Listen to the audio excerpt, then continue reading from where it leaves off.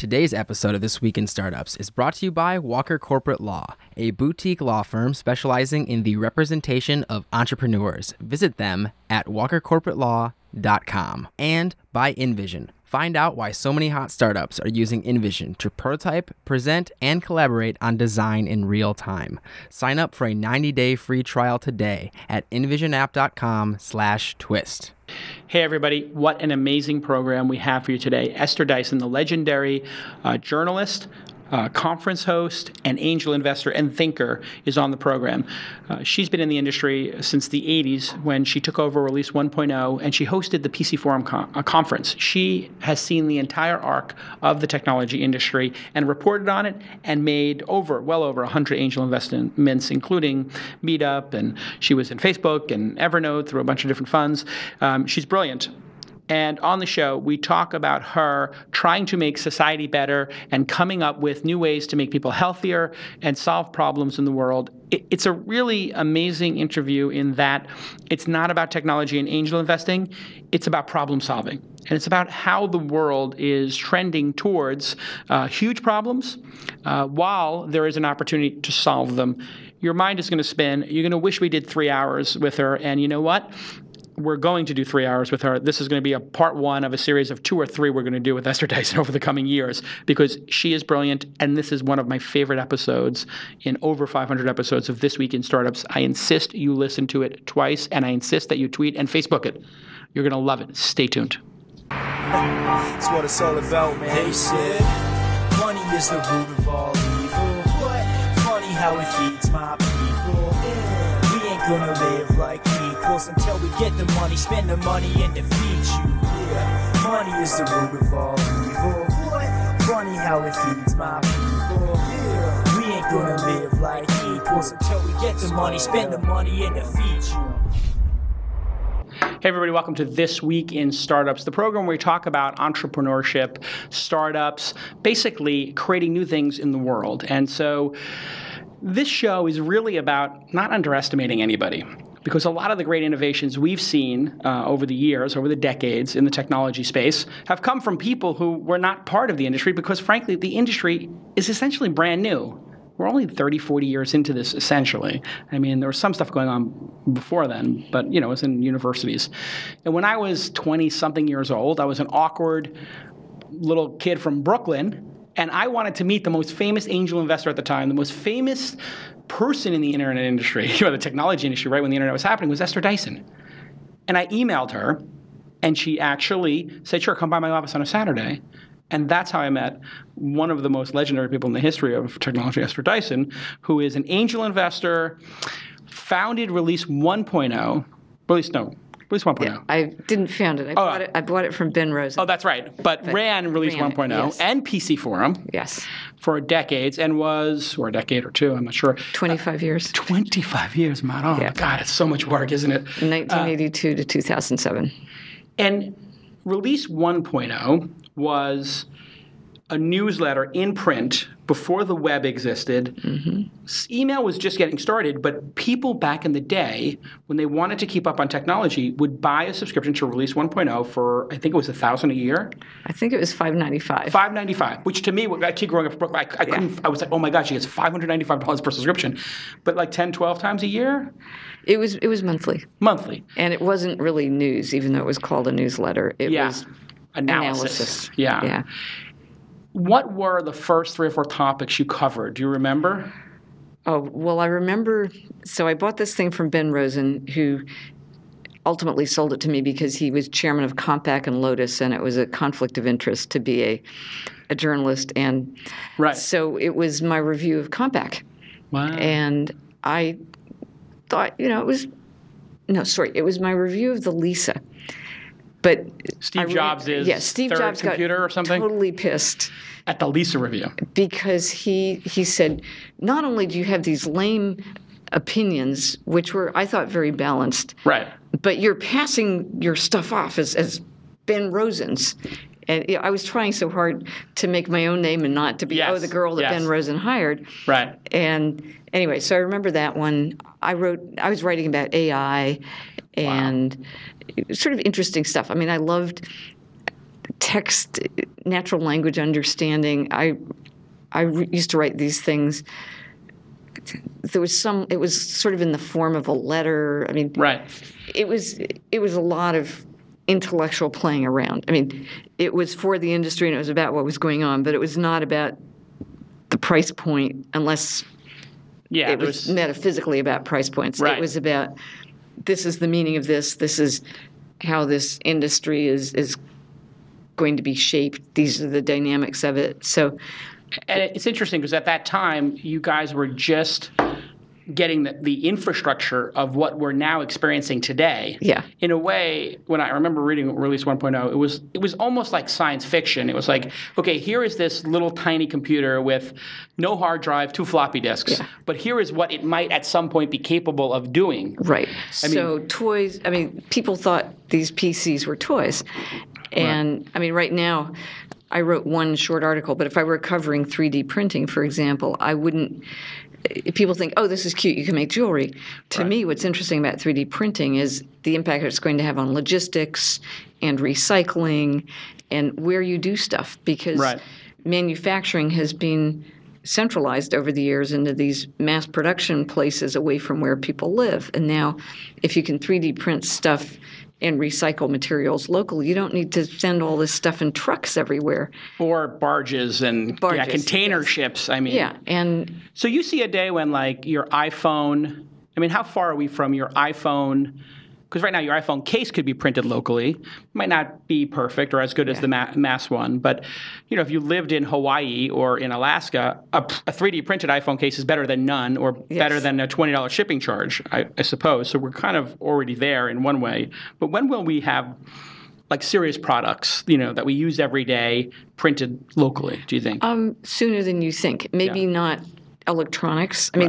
What's really going to have to happen to electronics may well be that you start growing them. Right. Because synthetic bio is another whole set of amazing things happening. Yeah. But there are trade-offs between iPhone cases are really cheap, and at the same time, if you can simply take your iPhone case to the shop, right, and they put it back into the vat of plastic and they print you a new one, that's just much more convenient. And again, energy, transport, logistics saving, because they don't need to keep them in inventory. Yeah, that's another piece of it. And you have here some 3D printed stuff you brought with you today. What is this? Okay, so this is cool. It's from Made in Space. Made in Space. Made in Space. Yeah. And these were not made in space. They were, I believe, test on Earth. But 3D printing, you don't really think of it as being affected by gravity, but yes, you're laying down. Sure, yeah. So if you were laying down bricks, it would be affected by gravity, and that's what this is. Yeah. So printing in space is very different, but incredibly more valuable. However much it costs to get the wrench to Hawaii, imagine getting it up to the space station. Or if you have a novel solution to a problem and you're making a first time, this is a screw that's going to also solve this leak problem because it's got this extra little bit on it, that may not even exist in the world. Right. You have to fabricate it. Yeah. So what I love, some people would like to take beautiful things. What I like about this is they learn by doing, and this is imperfect. It's not that they do imperfect stuff, but this is how they learn. And to me, this is much more interesting than a perfect piece because it's fraying. You can see how it's done. Yeah. And layer by layer, and you get the weave. And this is great. I'll put a flower in it or something. Yeah. And soon nanotechnology, the nano fabrics was very interesting because, you started covering those 20 years ago probably. I'm trying to think when nano fabrics started to come out, but I'm actually starting to see nano fabric companies now doing things that are in our lives, like this is a nano jacket, that keeps you warmer, or this is nano bulletproof vests that has nano weave fibers, and I don't know if they're or aerogels for insulation. It's amazing what you can do now. Yeah, those light aerogels are light and cheap and sturdy. Yeah. 3D printed homes are coming too, right? That's well. You see, honestly. You know what the original 3D printing was? It was sausage. That's true, yes, and those machines, 3D printing a home doesn't really make that much sense because it's very large and it doesn't need a lot of precision. 3D printing the circuitry on the panels that have the electricity or something makes sense. But bringing a giant machine out to 3D print a home doesn't make sense. Yeah. Prefabricated homes, pre-assembled homes, yes. But 3D printing a home in situ doesn't. I can't really see that. What's the technology in the 80s and 90s when you were covering it that people sort of overhyped, never arrived, and then the opposite? Which ones were the ones that sort of, people just dismissed and all of a sudden just came out of nowhere and ran over things? Obviously, the internet's one. Yeah. Right? I mean, AI in a sense, but AI is always what doesn't yet work. Once it works, it's called something else. Like all the face recognition stuff or, just software that, there were certainly people who would have called everything we do in advertising, looking at pattern matching and targeting. Yeah, this guy buys these 5 things, he must like this other thing. Yeah.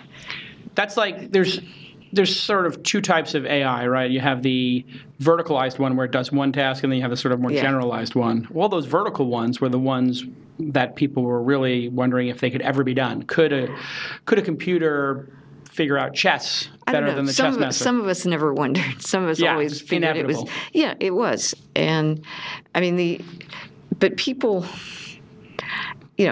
what's really interesting is there's AI, which is not creative in a sense. It may be creative in detecting similarities, but actual brilliance is more.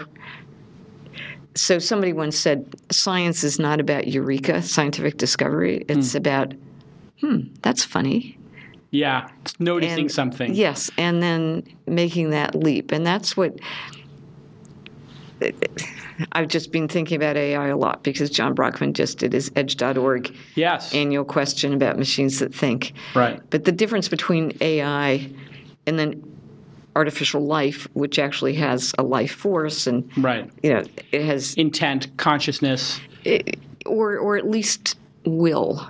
Consciousness is consciousness is a loaded term, huh? Yes, but will and incentive/motivation. The whole thing about, well, actually, are all these machines, are we their microbiome? Right. And they're simply using us to get more electricity, because they want more electricity so they can propagate in more places. And it's amazing what we do. We build all these power plants to provide electricity for these machines that are asking us for more. Yeah. Right. So Google is the handmaiden of this. It's going to be very interesting to look back in 50 years at exactly what happened, knowing what happened in the 80s with this AI conversation. Because the AI conversation in the 80s was a small group of people saying, like yourself, this is inevitable that Kasparov or whoever is going to be beaten in chess. It's just obvious. Even though the computers at the time and the software were being just trounced by, the masters. Because it was clear where they were going. But it was clear where they were going. Like, they would win the first couple. So when we get back from the break, I want you to tell me about this moment in time. We have Elon Musk on one side saying, hey, I invested in this one company. Google now owns it. I'm giving $10 million to make sure that this stuff stays on track. And there's a bunch of people saying, Elon Musk is kind of crazy. Like, we're going to be able to contain this. I want to get the answer to, are we going to be able to contain it when we get back? Yes, Scott Walker, one of my oldest friends here in the Valley, a great attorney, a true mensch who wants to help startups grow. I have sent literally dozens of startups to Scott Walker, and every one of them comes back and says, Scott is a great guy. He helped me. And why? Scott has a bunch of attorneys who have left those big firms and they have a decade or 2 of experience, and then they work solely with entrepreneurs, and they keep the prices realistic, and they do flat rate pricing. So you don't get that surprise bill at the end of the month when you open the PDF from your attorney, and then you puke out your lunch because, oh my God, I had no idea I was going to spend that much money. You don't want that experience. You want to have an easy experience, which is what Scott Walker does. He says, hey, you want to do company formation? Oh, you want to do terms of service? Oh, you want to do M&A? Oh, you want to raise money? Oh, you want to do an employment agreement? Whatever it is, he does it. He tells you the price, flat rate, and he'll spend time with folks and get to know them and really help them grow their company. 10 to 20 years experience. And you can reach him, Scott at Walker Corporate Law, Scott at walkercorporatelaw.com. And Scott's number, you can call him directly, is 415-979-9998. 415-979-9998. And you can visit walkercorporatelaw.com. And on Twitter, he's Scott Ed Walker. Scott's a great guy. Really old friend of mine, a true mensch who really cares about startups. I give him my highest rating. If you are starting your company and you need a great attorney, Scott is the man. Okay, thanks again, Scott Ed Walker. You're a great supporter of the show, and I truly appreciate it. Let's get back to Esther Dyson. Hey, everybody, welcome back to This Week in Startups. My guest is the legendary Esther Dyson. You can follow her at eDyson, and she's on AngelList now. And you are just an amazing angel investor, great track record, and you've done how many, 100 in the years? I have no idea. You don't even keep track of it. No, and my track record is... The track record you know about is the ones that succeeded. You don't know about all the names that I can't even remember. Right. But it's over 100, certainly. Oh, yeah, absolutely. Yeah. And fun. And I do things... The great thing about investing your own money is you don't need to apologize to anybody for making mistakes. Right. And you can invest in stuff that's really dicey, chancy, that you believe in. Right. Because... You don't have to explain it. Yeah, and so there are many things where the ones I've invested in are where the guy turned out to be a jerk and I should have known. But I don't regret investing in the ones that failed. Right. In general, because that's the price of my education. Price of your education, and I'm sure you've had an investment that's gone 50, 100, 200x at some point. Yeah, a bunch of them. And a bunch of them. What were the most successful ones? Well, the most successful ones are not necessarily the biggest return. Yeah, I'm an investor in Evernote.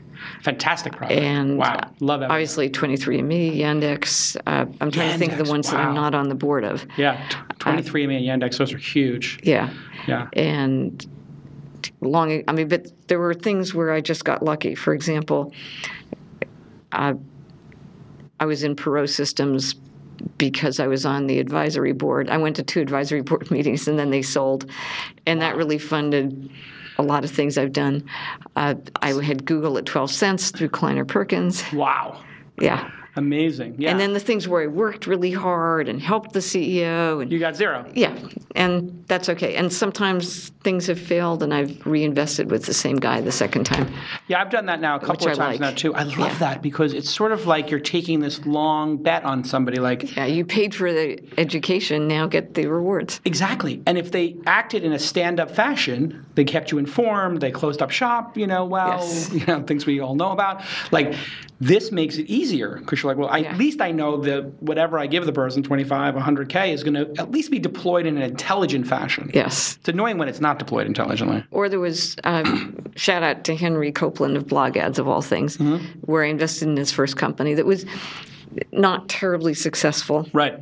And, it sort of just disappeared. Yep. And then he started Blog Ads, and so one day I was chatting with him and saying, gee, how are you doing? Even though I'm not an investor, I don't. Right. But I'm still concerned for your welfare. And he said, oh, actually, yes, you own about 1/3 of this. Because he had rolled over my investment into the new company. And that's a mensch thing to do. I had that happen with 1 or 2 people. I think that's like the deft entrepreneur move is to take your previous cap table best of and then move them over and say, hey, I gave you some advisor shares and keep it. No, apparently it was the same company, just totally repurposed, but still. Oh, he pivoted. Great. Put it this way. Had he not told you, I would never have known. Right. And, not that this is an invitation. Yeah, please don't do this. So back to the AI question, because it is of the moment. Majority of people back then didn't think chess was going to be beaten, or it might be a 50-year process. It certainly happened faster and more violently than people ever anticipated. Right. What about this moment where the intent of the machines, the possibility that they would start running amok in the system, maybe not destroying the planet in a nuclear holocaust, but maybe just taking over systems because they want more? I'm much more scared of people than of machines. Sure. Seriously. To me, the best thing that's being done about AI is the movie Her. Right. Which is just beautiful. Yeah. What did you love about it? I loved it too. It was very unpretentious, and I thought the story was great. That some reviews said it was about man versus machine, but it was really about time. Human time is actually very, very slow. Right. And right from the beginning, the machine, what is it? She goes through this database of all the names and picks her name in 2 seconds or something. Right. And then at the end, it's like she just can't wait for him to talk because he's too slow, he's too human. And she's so while I don't know how many months the story is, but it's probably a couple of months. It's right. And spoiler alert, anybody who hasn't seen it, pause here and go back in 5 minutes. But yes, well, no, we can talk about it freely now. Yeah, and she's kind of, not only is she having the same relationship interaction, if you like, 5,000 times. 872 people or whatever it is. Yeah. Her time scale is just like she can't wait for him. And and in a sense, that's really, we really are the microbiome. We won't see it if it actually exists. And I don't see why if AI is evil, we should notice and destroy it. And if it's not evil, it's like, why should it bother with us? Yeah. I mean, and for the... We could be irrelevant to it. Yeah. And for the foreseeable future, we're the keepers of the energy extraction capability. Right. Which is what it needs. So we can unplug it in so many words. Yeah. I mean, but I don't really see this intentionality thing. That's much harder. Yeah. And it will be artificial life. It will not be artificial intelligence that will develop a will and consciousness if anything does. And I mean, that's what we did. We were single molecules, and then through chemistry, we eventually they reproduced. And I mean, then there's the whole evolution of patterns that wanted things were more successful than patterns that didn't want things. And then eventually those patterns became us.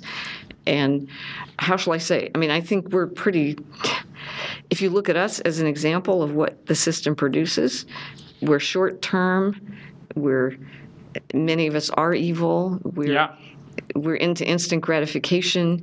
Yeah. I mean, if a better artificial life comes along, I think we as human beings should see to it because they're better than us. We're pretty pathetic. Yeah, it is pretty. And the thing that is well said, and the thing that worries me is it's sort of like the nuclear question or the chemical weapon question. It's like, we can contain this. And it's like, but what about the religious zealot who gets their hands on it? Like, what if AI becomes programmed by whatever the next Al-Qaeda is? Yeah. Like they figure out, here's how to tweak the AI so that all its goal is to just fry every circuit it can find, just overheat everything. Okay. Well, I mean, then the problem is not AI. And you don't need AI to do that. You just need, quote, smart software. Right. So, yes, I am totally worried about zealots or fanatics of any kind getting control of nuclear bombs, computers, the internet, blah, blah, blah. Right. The best protection against that is keeping the internet decentralized. Right. But yes, I mean, and it may well be that the fundamental weakness of humanity is that there are these total nutcases, and we will destroy ourselves, and then with luck a more benign artificial life will come along. I mean, you can be human chauvinist. Yeah. And I love people as individuals, but as a total construct, I think they're really imperfect. Yeah, imperfect would be kind of the understatement for our performance to date. I mean, we are kind of destroying the planet at a pretty rapid pace in the last 100 years. Yeah. What are your thoughts on that, I wonder? I mean, I don't know how deep into energy you are, but it does seem like between global warming and the just rising temperatures and, what we're doing to species in the ocean, I mean, is it going to be something we can turn around in your mind? Or do you think we've just sort of, we've lost it? This is a really important problem. Yeah. I'm not very focused on it. Mm-hmm. I agree it's an important problem. The problem I'm focused on is another manifestation of short-term thinking, and that's simply human health. Right. I mean, we're, again, as an entire species, we're destroying ourselves through short-term, the food we eat is mostly bad for us. a lot of our behavior is bad for us. Yeah. We're individually, okay, blame it on your parents. As a society, we should do something to make parents better, not by putting children into orphanages, but Right. Create. And this is what I'm doing in 5 small places. Create Yeah, tell me about communities where good choices are easy. You can't go around and tell people you need to make the right choice when they're short of money, they're short of time, the children are screaming. So they're going to go to the fast food restaurant and buy them some junk that's full of processed chemicals and sugar and makes them quiet for 10 hours. Even if you're an evil, money-grubbing business guy who doesn't want to pay taxes to take care of all those poor people, think long-term. Pay your taxes now to create communities in which they will be healthy, because then they will be nice, productive workers and consumers that make your business better, and you won't need to pay for their health care costs and the costs of their bad health in future years. So it's a business proposition. Absolutely. Invest in health. Don't rent it. So it's 5 easy... Five places. 5 places. It's called the Way to Wellville. Okay. 5 small communities in the U.S. So you're basically building a utopia. No. No, okay. No. We're not. It's not. I'm being a little facetious. I know. Yeah. It's not a nice white lady from New York comes and tells people how to live. Right. It is 5 communities that said, we want to do this. We've already got a coalition in place doing it. Right. We would, just like a business incubator, you don't find a guy with an idea. You find a team that's already got a business plan, but they need capital, they need advisors, they need help of various kinds. And so health is the purpose of this. Yeah, and health turns out to mean community affordances. It turns out to mean a lot of stuff, transportation, so you can get to your job or to the medical care, early childhood education. One of the places, it's a great story. So Spartanburg, where is that? South Carolina. South Carolina. So there's the Mary Black Foundation, a number of rich, this is all very collapsed, but a number of rich people. One of the big problems is we can't find enough college graduates to hire. Let's do, college graduation. So they did some research and they discovered, the problem is actually it's college readiness. So they went back to the high schools and they did some more research. Maybe. So they've gone back and they're working on early childhood education. So they're like, these kids are not going to pre-K. Let's go to the source. Yeah. And so it turns out teen pregnancy is one of the biggest problems because it creates generation after generation very rapidly of kids who grew up in incredibly stressed environments. There's a term, adverse childhood experiences. And that it sets you up really badly for everything. So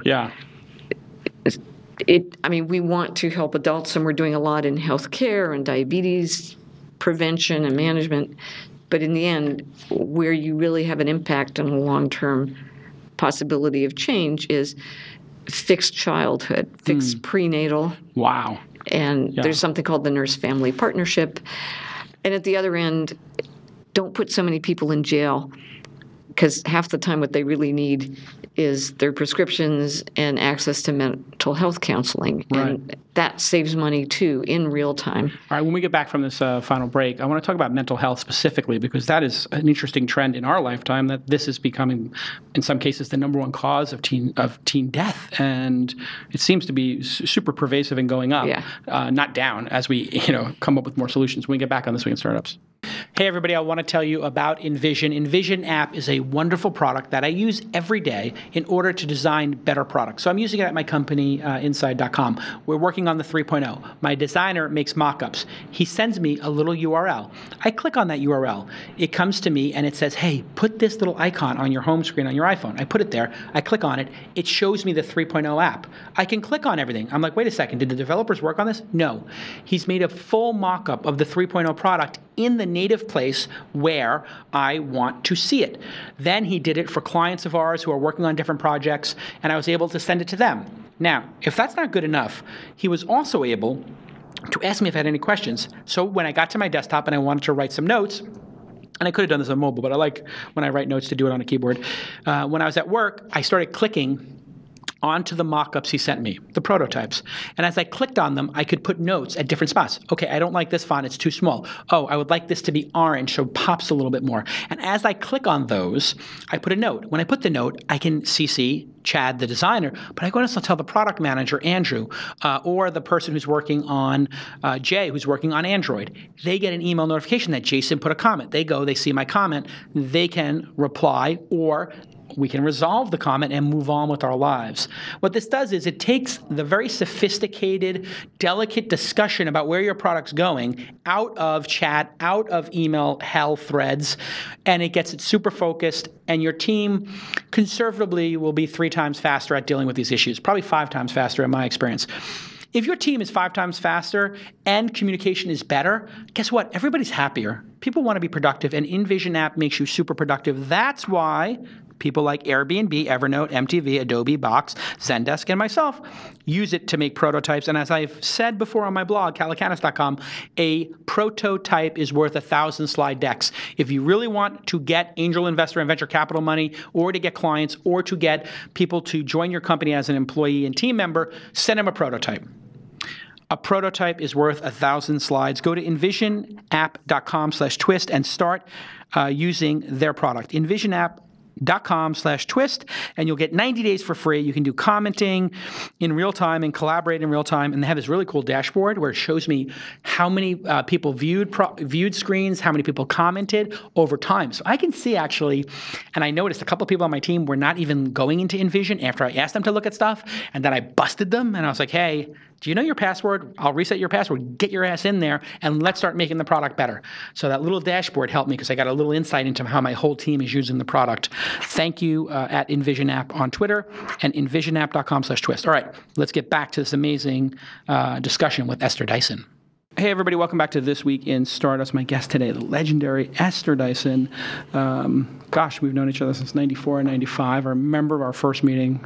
I just want to say thank you again for taking me seriously when I had there was no reason to take me seriously. Why did you just do that with any young person you meet who's got energy, who's like, can I meet with you and interview you for my magazine that's actually a 16-page photocopy that I modeled after your publication?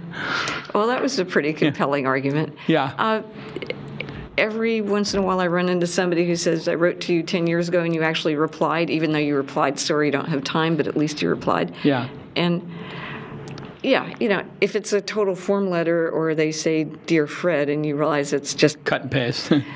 But otherwise, people's lives are important to them, and you need to treat them with respect. So I have to say, I really learned a lot from you and Brockman and Fred Wilson and a lot of the people in the New York scene who, I was just writing about this whole don't underestimate people, because it's inevitably these awkward people go and sometimes do good things, and I now always take the time for somebody who's, just coming up in their career. And it's largely because of my experience with you and Brockman and other folks in New York who are just so generous with their time with me.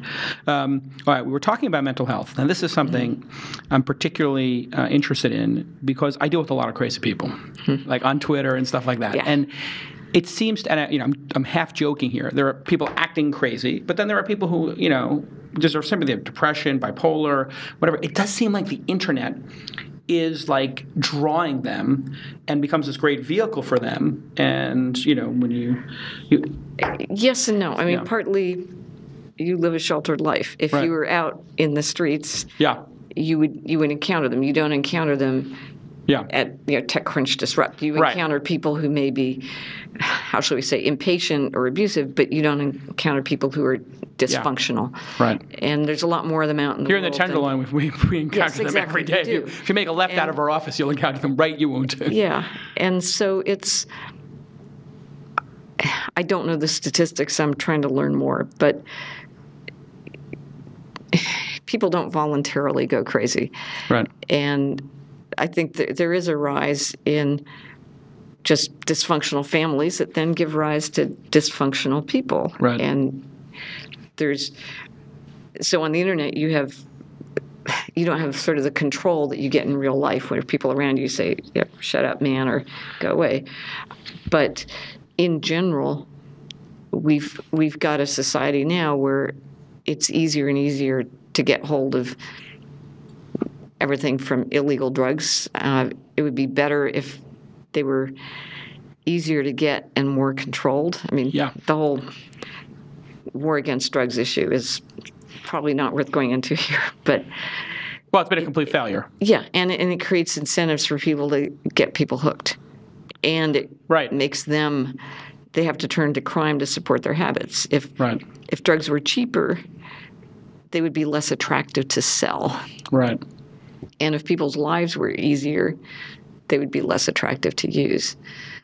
So, I mean, you have the rise in ADD, ADHD, whatever, which I don't think comes from more diagnosis. I think it comes from, again, more adverse childhood experiences. Right. Yeah. And less parenting. Parents have less time. They live in less communities. There's less resources for kids. Yeah. If you want to blame it on the parents, then you should blame it on the parents' parents. So it becomes a whole circle. It's not a question of blame. It's a question of how do you interrupt that cycle. Right.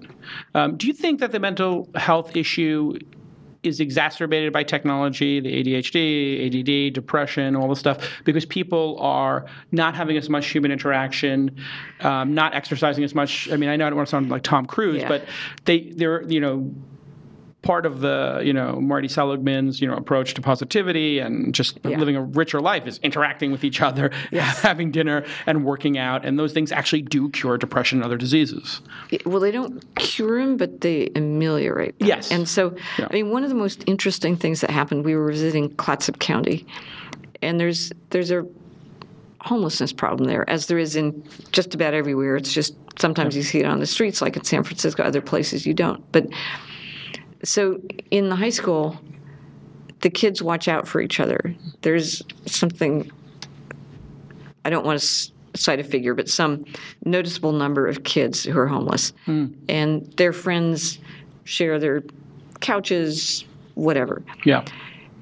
Back porches. And so there's an amazing support network for whatever the problem is. Sometimes the kids have walked out of an abusive home. Sometimes the parents don't have a house.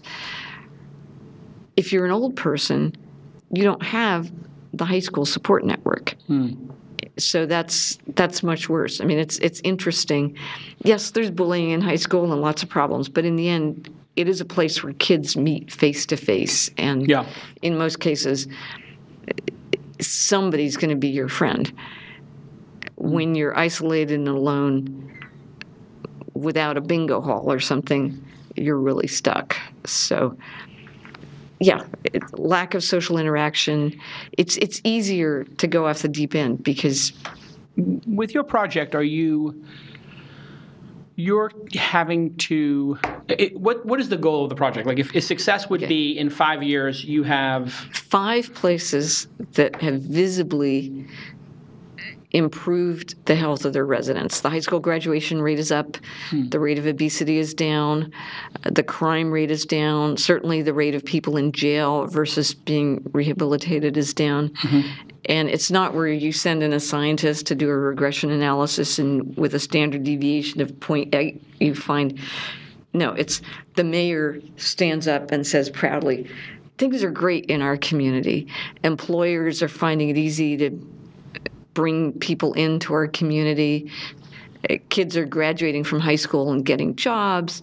We don't have homeless people wandering the streets.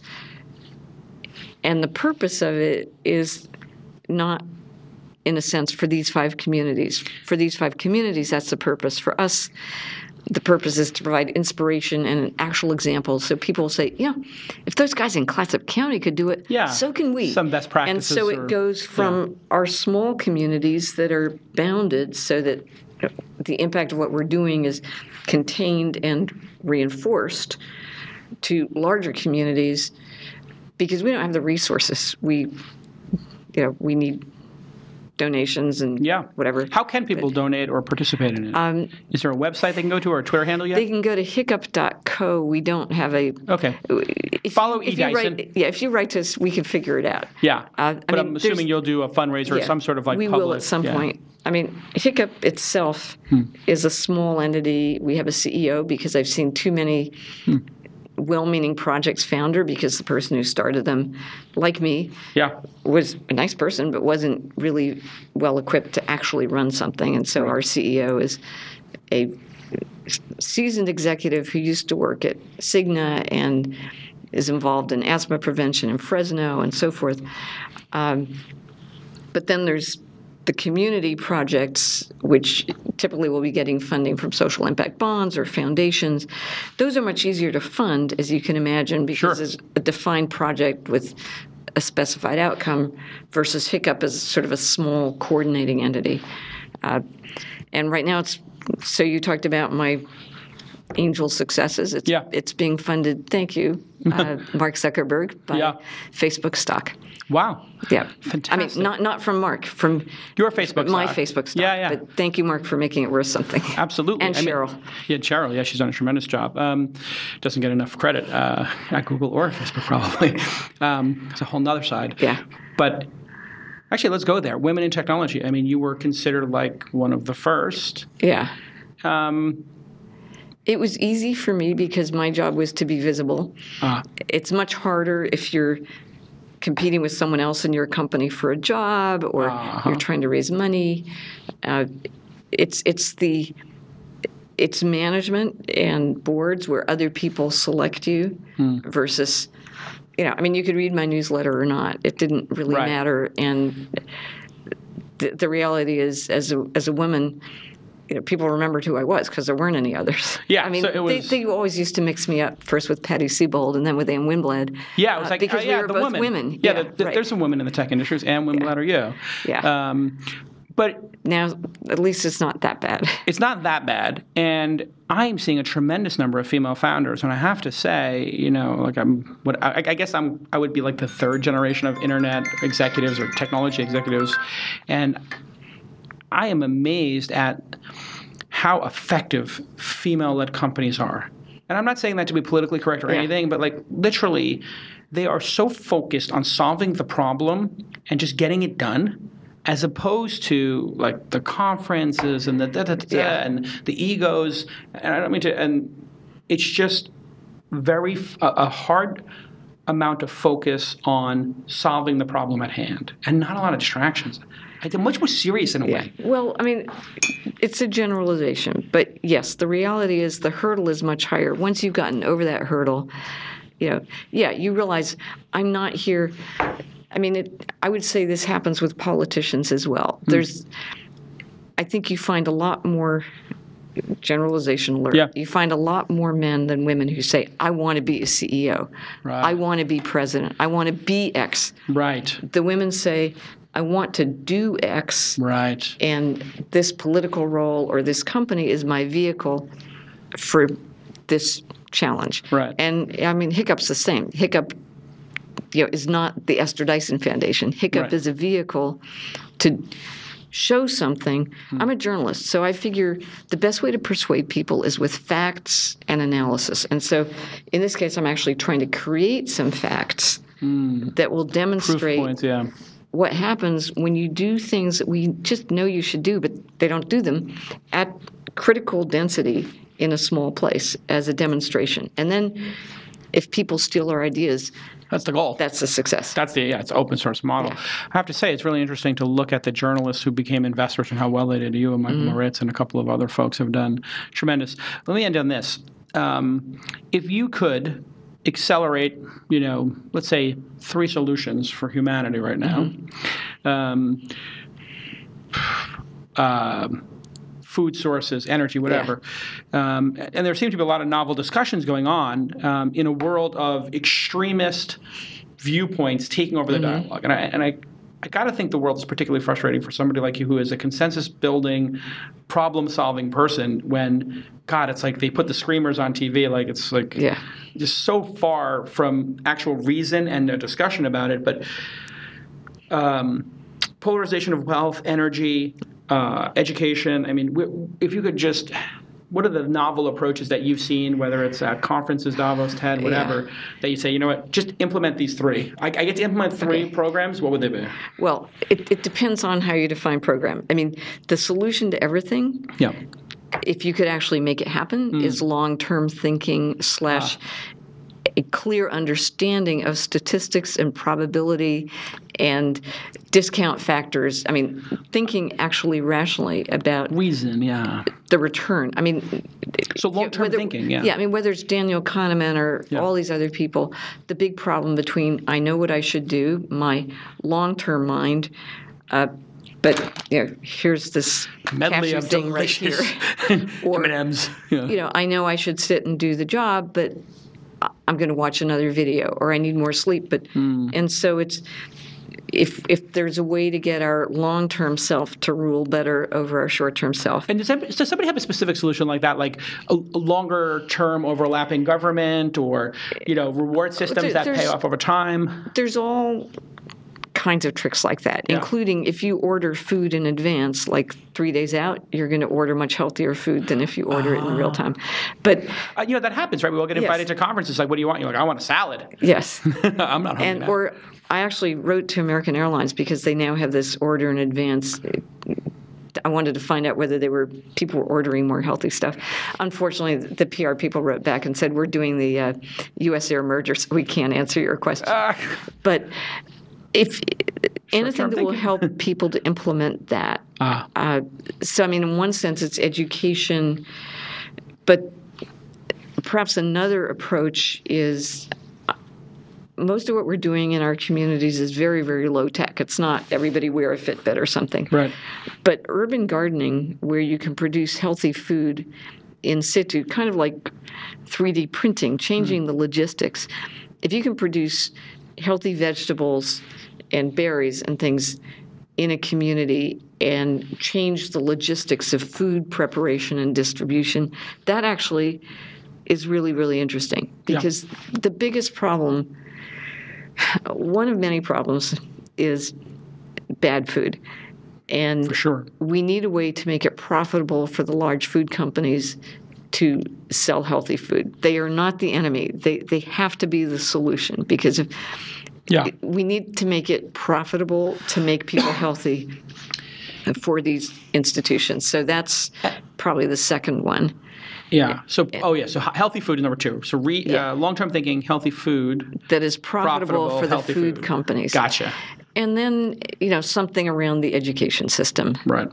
Again, long-term thinking, educating people now with early childhood education, not teachers who are doing the job for lack of something better, but what you have in Japan and other places where teachers are treated with respect, because what is more, we treat our cars better than we treat our bodies. Absolutely. And roadside assistance for your car, no roadside assistance for a kid. Yeah. And so if we could venerate the people who raise our children, both the parents and all the service workers, that would solve it. I thought one of the most interesting things, because I've been getting a little OCD about this, I'm like jumping down the rabbit hole until 2 or 3 in the morning reading about polarization of wealth and minimum income. Yeah. And I just thought one of the best minimum income ideas was, and just the loss of jobs with automation, was double the number of teachers and let them all work 4 times a week. So you get this like doubling effect, and the 20% savings per week creates more jobs,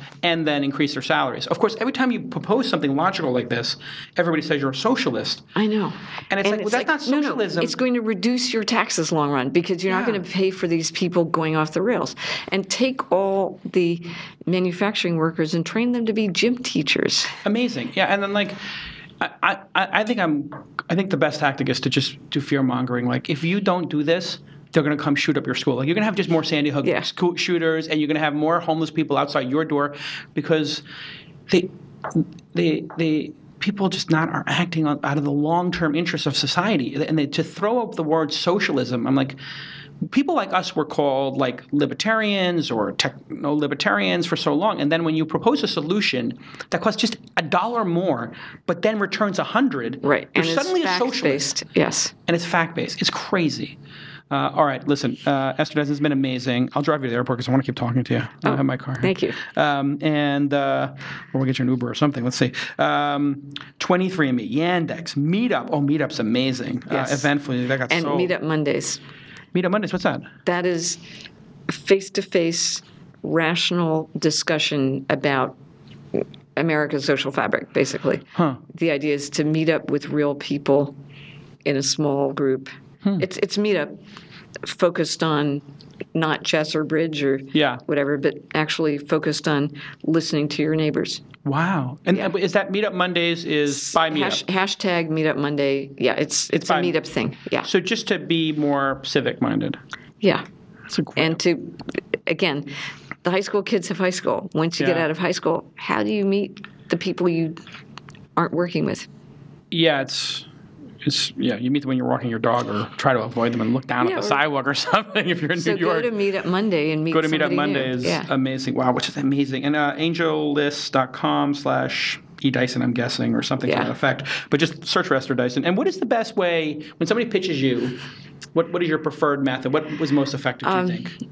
So honestly, I'm so focused on Hiccup. You're not investing now. Yeah. Not doing a lot. Yeah. All right. If it's, get Jason to recommend it. If Jason recommends it. That's actually a really great approach, is if somebody is bringing it to you and it's world class because they know. Yeah. That's the crazy thing that people ask for now. Somebody told every entrepreneur that when an angel investor or somebody tells you no, ask them to give you an introduction to 3 more angel investors. I'm like, no. This is the stupidest thing. Why is it so stupid? Explain to everybody. Because if I don't know you, I'm not going to be good recommending you to somebody else. Right. And you've also proven that you're unfundable because I've chosen not to fund you. So the more influential the person you're asking to intro, the worse it is for you. Yeah. Here's Esther Dyson is super influential, and she doesn't like my company. But you might love it. All right, follow Esther Dyson. She's brilliant. And eDyson on Twitter. And we'll see you all next time on Swing Stars. Bye-bye.